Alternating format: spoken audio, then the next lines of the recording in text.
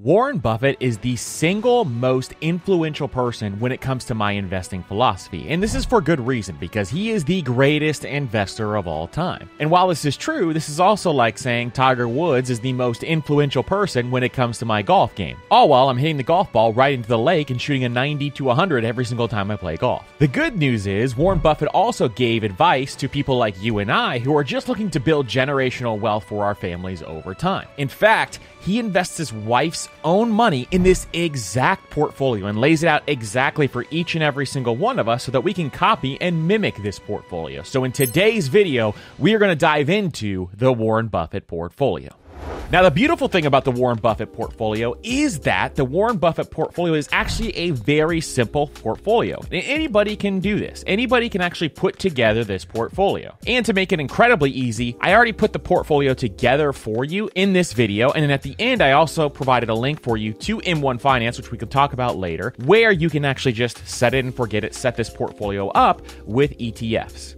Now, Uncle Warren first introduced this portfolio in his 2013 letter to shareholders. And if you haven't read Warren Buffett's letter to shareholders, they are some of the best investment reads you can ever find. They are a gold mine when it comes to investment advice. And in his 2013 letter, he gave us the first step into putting together the Warren Buffett portfolio. He said this: "The goal of the non-professional should not be to pick winners. Neither he nor his helpers can do that, but should rather be to own a cross-section of businesses that in the aggregate are bound to do well. A low-cost S&P 500 index fund will achieve that goal." This is a profound message because what he's talking about here is investing in the S&P 500 is one of the major factors to doing well, especially if you're not a professional investor. Now, in his 2014 letter to shareholders, he gives even more information. "My advice to the trustee could not be more simple. Put 10% of cash in short-term government bonds and 90% in a very low-cost S&P 500 index fund. I suggest Vanguard's." Buffett also stated in his 2014 letter to shareholders, "I believe the trust's long-term results from this policy will be superior to those attained by most investors, whether pension funds, institutions, individuals who employ high-fee managers." What Buffett is saying here is that high-fee investments are not the way to go. In fact, low-cost investments are the way to go because those fees eat so much into your investment portfolio. We've talked about this a number of times on the Personal Finance Podcast and on this YouTube channel as well. We talk through why fees are so impactful to your money. In fact, a 1% fee could eat away at 6 figures to 7 figures of your wealth building ability if you have it just a 1% fee. It doesn't sound like much, but it actually is incredibly powerful for a lot of investors.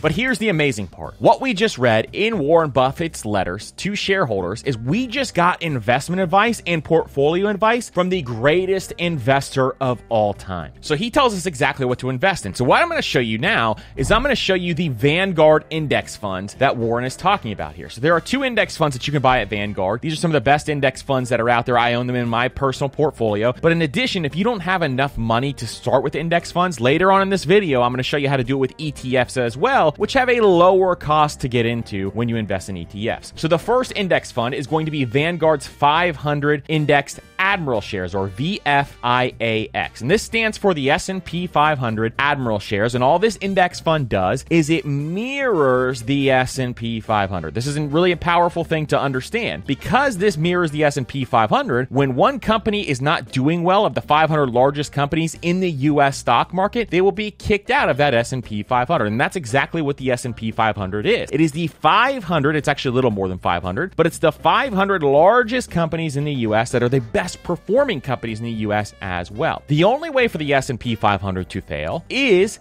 if America fails, because this is the 500 largest companies within the US stock market. Now, the second fund that Buffett recommends is having a bond index fund. Now, what he talks about is short-term government bonds, but in fact, I like to have it even a more broad diversification and look at the Vanguard Total Bond Market Index Fund, and that is VBTLF. You put 10% in this Vanguard Total Bond Market Index Fund and 90% 8% in the S&P 500 index fund. And the perfect part about this is I modeled this exact portfolio out on Y-Charts. And Y-Charts is an amazing way where you can actually look at some of these portfolios. They have a 7-day free trial that I'll link up down below that you can check out. But I modeled this whole thing out in Y-Charts. And here's some of the key stats for the Warren Buffett portfolio. First of all, the expense ratio would be 0.04% if you're investing in these index funds. The dividend yield would be 1.66%. The net stock allocation, as we know, would be 90.16%. And the net bond allocation, if we're doing a 90-10 portfolio, would be 9.46%. And the annualized all-time total return of this portfolio is 9.99%. So if you follow our TikTok or you see our YouTube shorts, we talk about a 10% rate of return all the time. This is why the S&P 500 all time has returned a 10% rate of return. If you invest in something like a Warren Buffett portfolio, you're going to get close to that as well. So let's see how this performed against the S&P 500, because we always want to put it against that benchmark as well. And obviously it's going to be very close because it's weighted 90% in the S&P 500 and 10% of bonds. So we anticipate it to be a little bit lower, but those bonds help you ride out the market because the bonds are less volatile than stocks are, meaning bonds don't go up and down as much as stocks do. So let's look at this portfolio and see what happens here. So over the last 3 years, this portfolio, at the time I'm recording this, the Warren Buffett portfolio has returned 7.88%, and the S&P 500 has returned 8.86%. Over the last 5 years, 9.88% for the Warren Buffett portfolio, and the S&P 500 10.75%. Over the last 10 years, 11.57% for the Warren Buffett portfolio, and the S&P 500 total return has been 12.67%. Over the last 15 years, the Warren Buffett portfolio has returned 9.43%, and the S&P 500 10.04%. Over the last 20 years, 9.81% for the Warren Buffett portfolio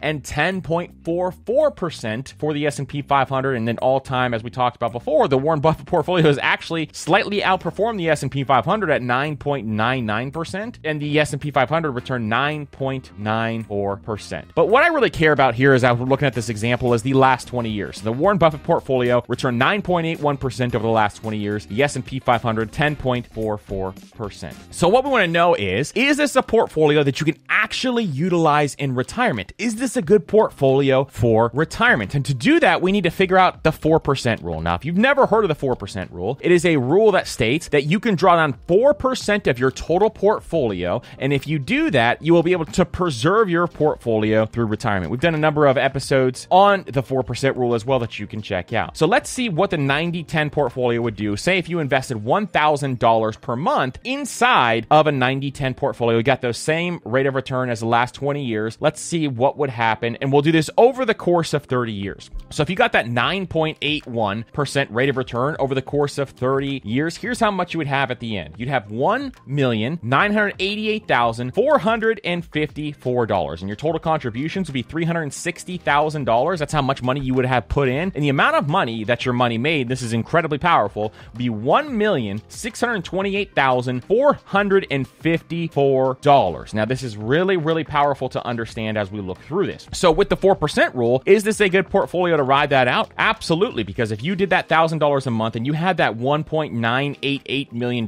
you could draw on $79,538 per year to be able to live on inside of that portfolio. Now, if you need more money to live on, then you increase the amount that you're investing every month, or you buy additional assets like cash flowing real estate or something along those lines. But at the same time, this is an amazing portfolio for you to look at so that you can grow your wealth over time. Now, for you chart lovers, if you love charts, I'm going to show you here on the screen how closely they run so that you can see that's almost exactly the same. The Warren Buffett portfolio and the S&P 500, you just get a little extra diversification with the Warren Buffett portfolio. Now, another question that we have is, well, how does this compare to more conservative portfolios out there? In fact, there was a finance professor, his name was Javier Estrada, and he looked at this portfolio and said, is this good for retirement? Is this a good portfolio for retirement? And he used that same hypothetical, a $1,000 investment one time, and he used historical returns. And he looked at this with 30-year intervals. And when he looked at these 30-year intervals, he first looked from 1900 to 1929 because he wanted entire historic return to see how this would do. And then he looked from 1985 to 2014. And he collected data on 86 intervals in all when he did this. Now, what's surprising is in the worst times within all of these time frames, in the worst years of the market, this portfolio performed very closely to a 60-40 60-40 portfolio. Why is this powerful? Because a 60-40 portfolio will not return as much as a Warren Buffett portfolio would. Why? Because it's 40% bonds. That means it's 60% stocks, 40% bonds. Bonds have underperformed stocks historically, so this portfolio will not perform as well. And a lot of reasons why people would utilize this portfolio is because they want to ride out those rough times. Well, the Warren Buffett portfolio did very well in those rough times. And during good times, it absolutely crushed the 60-40 portfolio. Now, the cool thing about the 60-40 portfolio, one good thing I will say about that portfolio is that it has a 0% failure rate over those 86 time periods. In fact, we'll pull this up on the screen and you can see the difference between various portfolios and their failure rates over those time frames. So you can see the 100-0 portfolio, meaning 100% stocks, has a 3.5% failure rate. The 90-10 portfolio has a 2.3% failure rate. The 80-20 portfolio has a 2.3% failure rate. And then you go down to 60-40, it has a 0% failure rate. And then the interesting thing is, the more bond exposure you get, the higher the failure rate goes. So the 37B portfolio had a 12.8% failure rate. That's a very high failure rate. You do not want your portfolio to have that high of a failure rate. Now, I think that most people should consider the Warren Buffett portfolio, and it should be the first thing, especially if you're young, it should be one of the portfolios that you opt to if you don't know what to invest in, because it's one of those portfolios that is really incredibly powerful. And if the greatest investor of all time is telling you to invest in something, why think twice? What other advisor can you go out there and ask that has better returns than Warren Buffett? Nobody does. Warren Buffett has over $100 billion